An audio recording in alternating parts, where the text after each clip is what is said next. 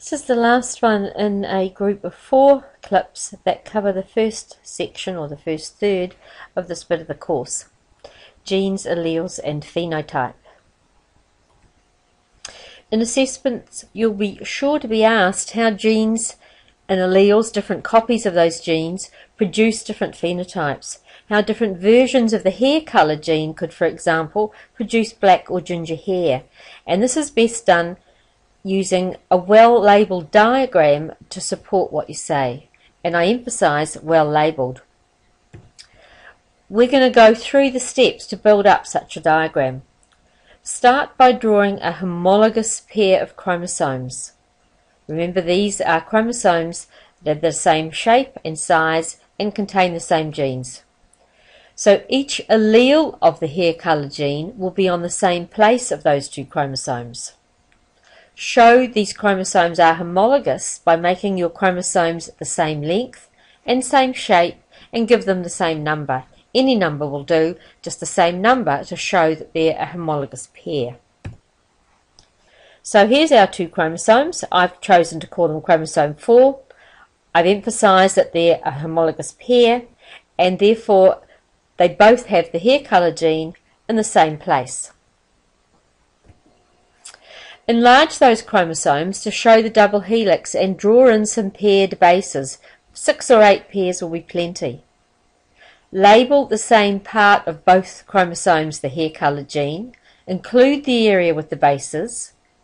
Mutate one base pair in the second chromosome to give a different version of the gene, a different allele. So here it is. It's our homologous pair. And on the right hand side I've changed the base order of the sequence of the hair colour gene.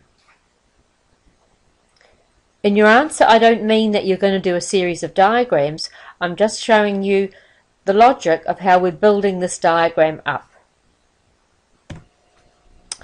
The order of the bases is now different, so the instructions on which amino acid to choose to build the protein are now different. And so a different protein is going to be made. One allele may produce protein causing black hair colour, and I've given that the letter B, and the other allele may make or give the instructions for the cell to make a protein causing ginger hair, and I've given that the little b. So now I've added that to my diagram. On the right hand side there is the ginger allele, little b, and that contains the instructions for the cell to make a protein that causes ginger hair. With a slightly different base order, the black allele, big B, will give the cell instructions on how to make a protein that will cause black hair colour. In this particular example, the black hair colour being laid down in the hair shaft will overwhelm any ginger colour that's present.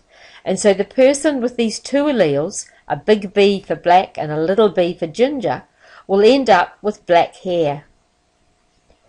Therefore, because black is seen as a feature in the person when they have one of each allele, we say that black is dominant, and we give that allele the capital letter.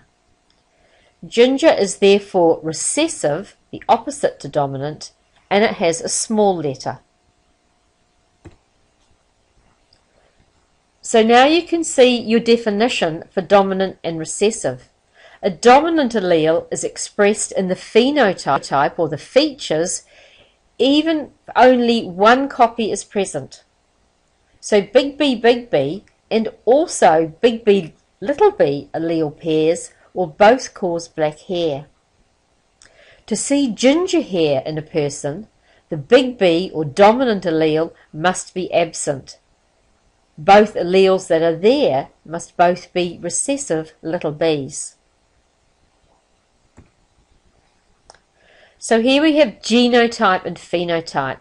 Genotype are the actual 2 alleles that a person has. The person with black hair can be big B or big B little b. Remember, big B stands for black hair because that's the colour you see when you have both alleles present. The phenotype is what we call the actual expression of those genes, of those alleles. So this person is black hair, they have the black hair phenotype. The genotype little b produces the phenotype of ginger hair. The big B is absent, and that's a requirement to see the recessive phenotype being expressed in a person.